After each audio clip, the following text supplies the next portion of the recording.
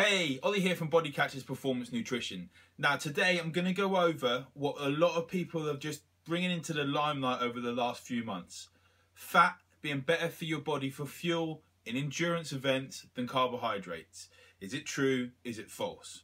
Well, essentially it is false. Now, when we look at carbohydrates, we look at fats, and we look at what our body uses for energy. Energy essentially is what calories are. There are more calories per gram in fats than carbohydrates, with 9 calories in fats and 4 per gram in carbohydrates. Unless you look into different things like coconut oil and things like that, then there's like 8 calories per gram.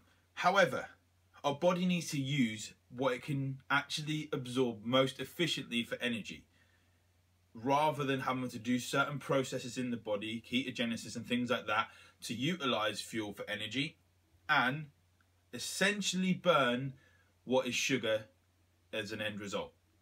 So carbohydrates are already going to be this fuel source. It is sugar, and that's what your body is going to use in your muscle, in your brain, and all your glycogen stores throughout for energy. Now, if you are performing at a high level, the studies are showing around 70-72% VO2 max is where the body stops using fuels from fat efficiently for energy and starts using carbohydrates. Now, if you are an ultra marathon runner, or say your iron distance is going to be sort of 14-15 hours, really close to the cut-offs, maybe you'll get away with a bit more fats for fuel.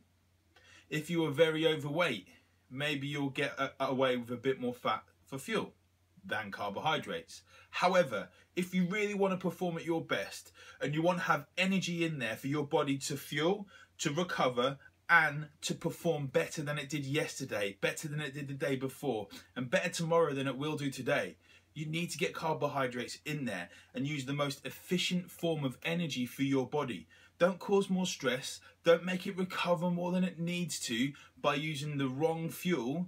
You wouldn't put diesel in a petrol car. It just wouldn't work.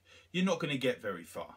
So make sure you use the right fuels, the right carbohydrates over fats for energy that your body needs to perform.